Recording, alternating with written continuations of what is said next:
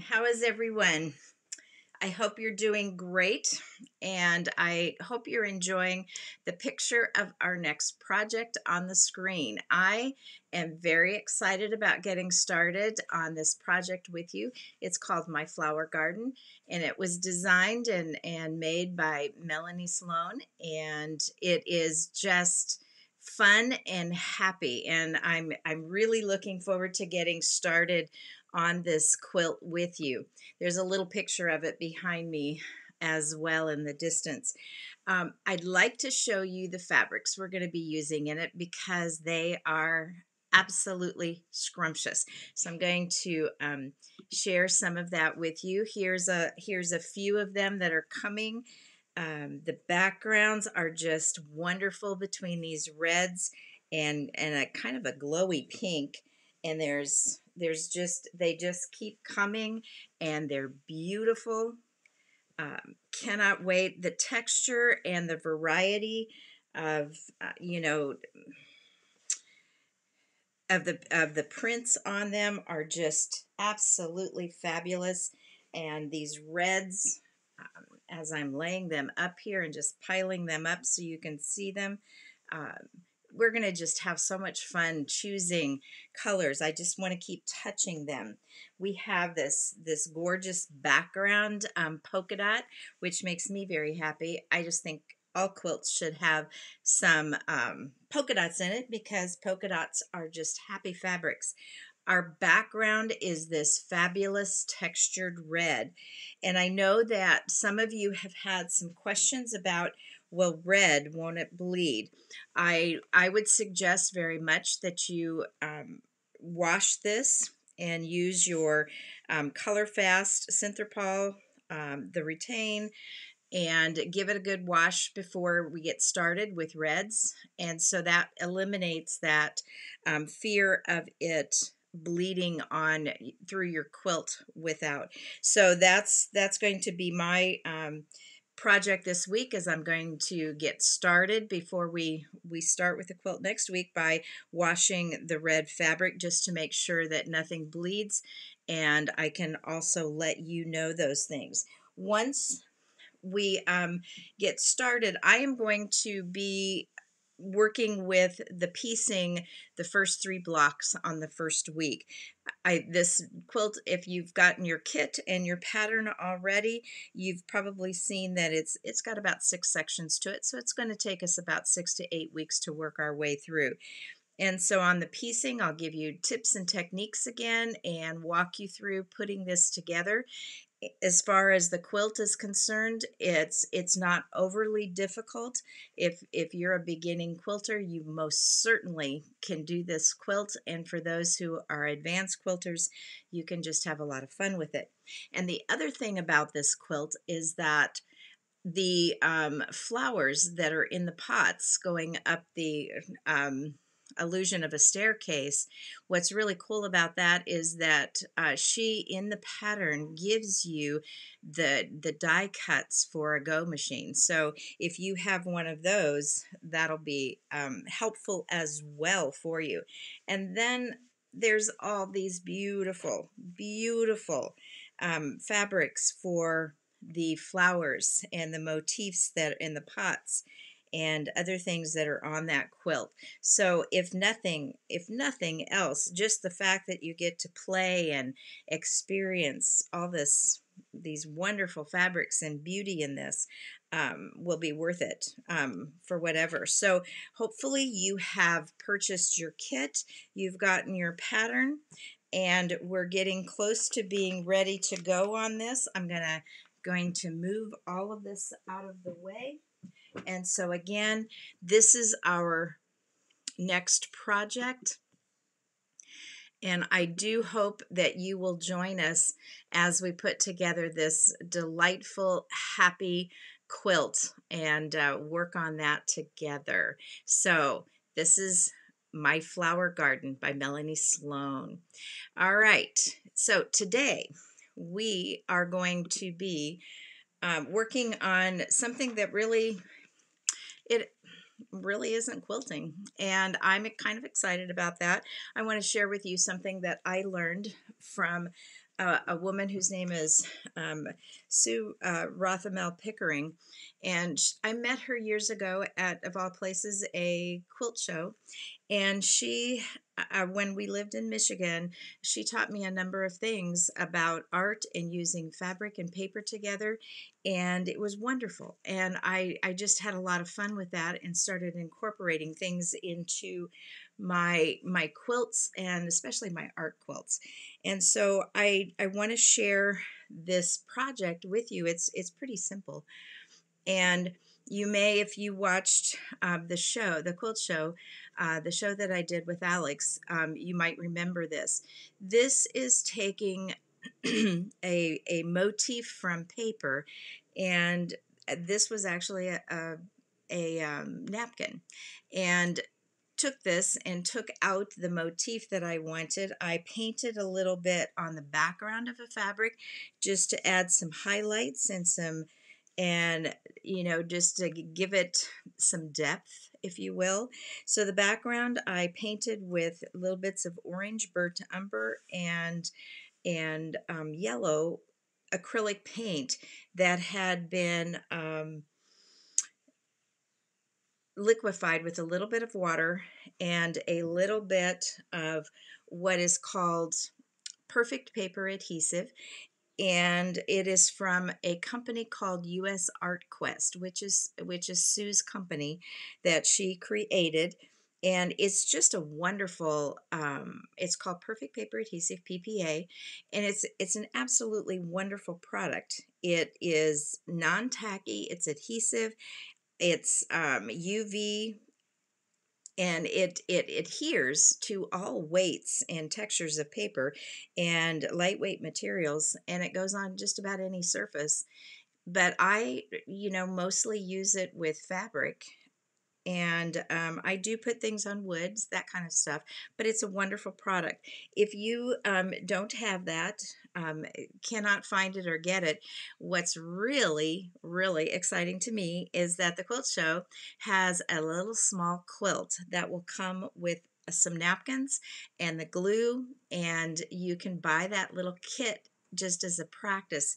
It's small. It's a good way to start to see if something like this could be anything that you would want to incorporate into your quilt art life.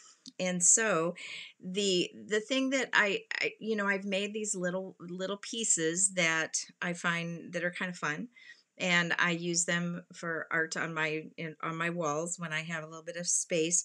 But the other thing that I've used these for that has proven to be quite fun is that I will create strips to go in zippered bags.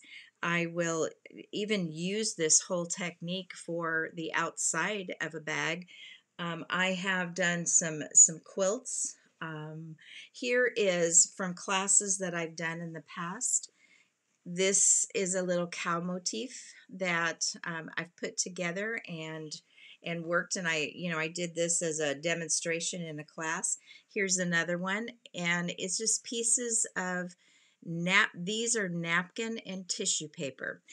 A rice paper works really well too, for this, and other lightweight papers of any kind will work for it. So just to share with you how easy it is, I'm going to go through a couple of other things. I use acrylic paint, and I tend to work with this. It's called Perfect Pigment, and it's also from US Art Quest, and it's quite lovely paint. It's simply acrylic, but it's UV protected, and it also is permanent. It's water-based paint, and with all kinds of properties to it that are kind of really wonderful. And if you have any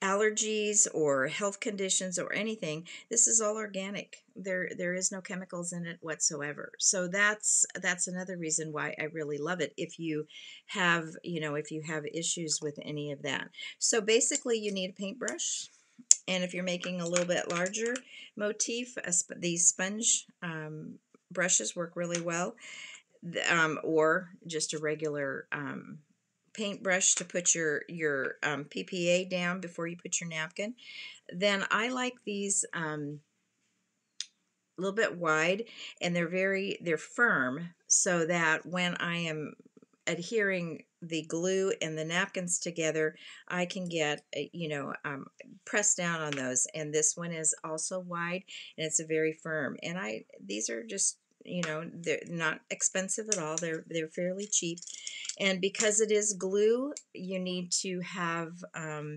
water nearby to put your brushes in so that your brushes aren't ruined. You can also use like Mod Podge, Elmer's glue, things like that. But one of the things that I notice about those glues is they become very hard and stiff, whereas the PPA does not. It is very flexible. If you note here, this is a very flexible piece of fabric, and so is this. I mean, you can scrunch it up, and the more you mess with it, the more you play with it, the softer it gets as you work it. So that's really a nice thing too. And it also doesn't yellow, and because of the UV protection, it doesn't fade. So let's get started. So I found a napkin with just a simple motif on it, and if you are so inclined to do this project, it has a in the kit. There's some really cute little napkins that you'll get in that kit. Now, the first thing that you need to do if you're using napkins is we need to remove this paper from the back. And so you would just simply pull it away. And note that some of these have more than one layer of paper. Some are 2 and 3. And what works really well is to take a piece of tape and get in there, and that tape will help pull that fabric or that paper away. And now you're down to this your final little motif or piece of paper. So I have just a piece of muslin, and I am going to take a spray bottle with just water in it. I'm going to give that a quick, so that the glue and the paper and everything travels nicely for me. Now, I don't want this square to show really very much. So I am going to take my paintbrush, and I'm going to put it in my water, because I want that edge to, to not be a solid edge. So I'm using my paintbrush with water in it just to go around that edge. And I'll show you what's really nice about this is that I can pick out a motif, and then this paper just slides away with the water. It makes it really fast, and I get that kind of a rough edge, which I like much better than to have that square edge. And I can just pull that paper then away, and that way I'm not tearing anything that I don't want torn as far as my motif is concerned. All right, so this goes down. I am going to put this on top, and then I am going to mix my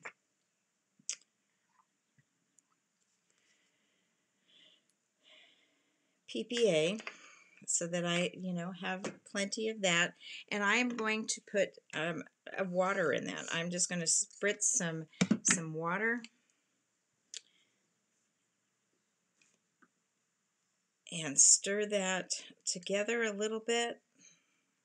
And you can make this as runny or as thick as you want it.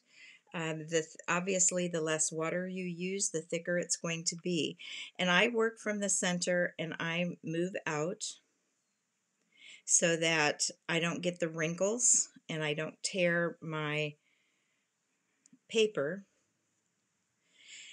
Sometimes I will paint first. I will paint my cloth on the back side, and I will, as you saw with the pears, I work around that. If you look on, when I'm back on the screen, I have a little angel I was working on And I painted clouds and sky in that fabric.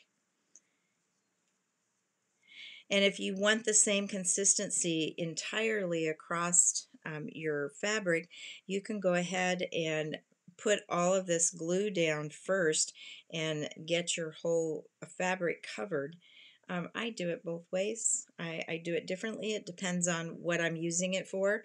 If I were going to put this on the outside of a bag, I would have probably done the whole cloth first with water and PPA glue. And the other thing, you just want to make sure that you're getting glue all the way to the outside, so that's on there. And so now you have your motif onto your fabric. And then this is where sometimes I'll go in and I will add a little bit of paint. So I just want to show you that. I don't know that this is the, the best choices right now. So I'm using a little bit of yellow and titanium white because I don't want it in my face, kind of thing. And if you think you'll ever want to wash this, because you can wash this glue and it washes beautifully and it stays put, I will use some textile medium with that paint. I'll use the glue. I'll even add some of that in there from time to time, but the textile medium makes it permanent with the acrylic paint. So you can go back in then and very lightly, touch up and paint over some areas. And I sometimes will like that to add that to it. Other times, maybe not so much.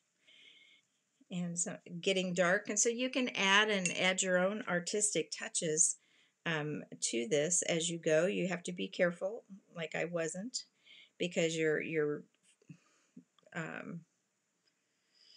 napkin will sometimes, but you can go in and just add some highlights around it. This is kind of the way that I added highlights on the angel, by just, tamping in between, getting that. You could do this before you put the napkin down, and then it becomes the underneath of your napkin. So there's different things that you can do to add to this whole process. And you can do some layering. So if that one like that, you can just have one individual motif, or you can take another piece of fabric, and let's just kind of stick with this yellow, and I'm going to take some of the glue, and I think I'm going to make this a little bit softer by adding some water to it and getting it very thin. And you could start by simply adding some background to your fabric in the first place.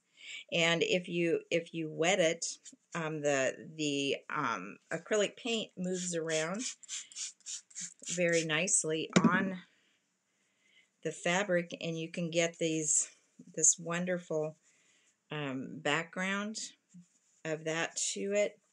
And then you can start with putting down some possible flowers, and using that glue again, working out from that,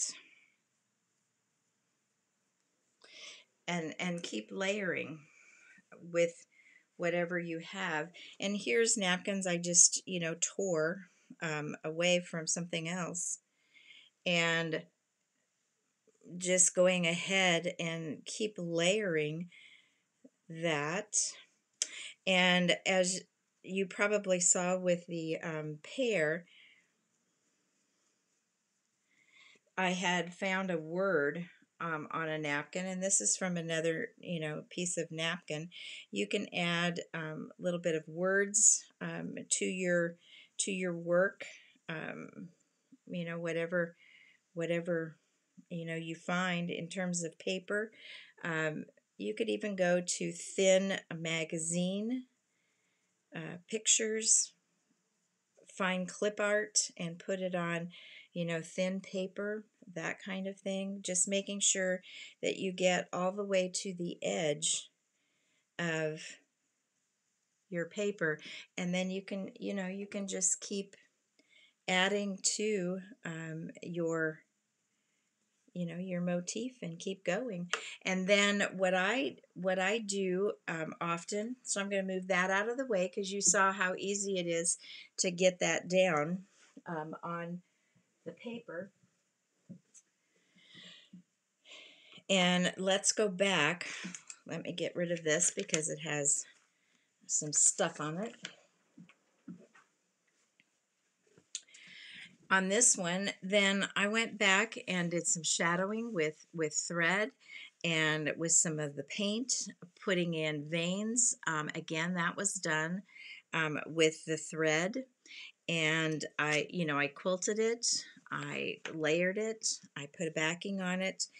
This was in a napkin, a different napkin, and so I put the word, you know, there. Um, I don't remember what the word means, but at the time I did, and it had something to do with fruit and foliage. And so there you can thread paint, you can put beading on it, you can use the acrylic paints to add or enhance what you have, and it looks like you have, you know, your own art piece that's available to you. And again, like I said, I have used it actually in a quilt. I have really thinned the glue down so it's very pliable and doable with animal prints. There I found a series of napkins that had the cow, you know, that there was a little pig and a sheep and different things that could be really fun for a kid's room, for a picture, for little wall hangings like this. You could use them for zippered bags, totes, different kinds of things. It's just another medium, and it's been a lot of fun to try it and learn how to accomplish something a little different and doing a little bit different medium. So, you know, to experiment, to try different things with your work. The other, one of the women in one of my classes likes to do quilts that are art where she's traveled. So she, you know, she uses pictorial quilting, landscape quilting, all those techniques that we can learn from different people and artists and quilters. But then she's taken this idea, because it is an art quilt that she was going to hang. She has added florals around in grasses and things like that, or found napkins that already had, like this, that had, you know, some possible, you know, graphics of, you know, grass or leaves or things like that, and added it to enhance the quilt once she was done and she had done the work on it. So there's, you know, there's all kinds of napkins that one can find that have these very fun, and tissue paper is another one where you can find these great motifs. And even for Christmas, just to add to the front, you could even do that on the front of a card to send it out. And this one is, you know, a Christmas napkin. But how fun would that be to start with that and work at something on that? And so there's all kinds of different kinds of napkins, motifs. This is one you can see that I've torn and used quite a bit. And here it would be right side up. And the three that you would find in your kit, if this is something you would like to try and purchase that kit from the quilt show, you would have just a fun singular motif like this to play with and give it a try and come up with your own original piece for a project or something. So that's just another fun little thing while we're waiting so that we can get all the kits for the My Flower Garden quilt. And again, your background doesn't necessarily need to be the red. It could be any color of preference. if you're not a red person, I am, and I think that's why this quilt just grabbed my attention, and all the happy flowers on it. Just, it was a happy quilt. It makes you smile. So this is what we're going to be starting next week, and we'll start with the first section and the piecing of 3 of the blocks. And then we will move from that. I will go into a couple of different ways that I do raw edge applique and how I do turned applique, and I'll give you different options there. Of course, you can use whatever is best for you, that you like and that you find success with, but I'll give you the things that I do, and we'll get started on this very, very happy wonderful red quilt. And so I know a few people have texted and emailed me and said they're doing a purple background. Some are doing a white background with brighter colors in here, and keeping the flowers the same. And again, these flowers, she in the pattern gives all the the go cut dies, and so she gives you the numbers of those so that you can cut them easily from the die cuts. So all of that will make for a very fun, happy few weeks this summer. And so the kits are all being sent out and gotten ready so that we're ready to go on next Saturday and get started on this quilt, which I'm very excited about. And hopefully you are too. And that today's project was just a fun little interlude, and it's something else that you can use. And certainly this is an easy project you could do with your children or grandchildren, and just a fun get together and play with that. So have a wonderful week. I know I am. This has been an exciting week in my household because I became a grandma again this week to a beautiful, beautiful little girl. So I'm excited, over the moon about that, and have a great week, and I'll see you next Saturday. Bye.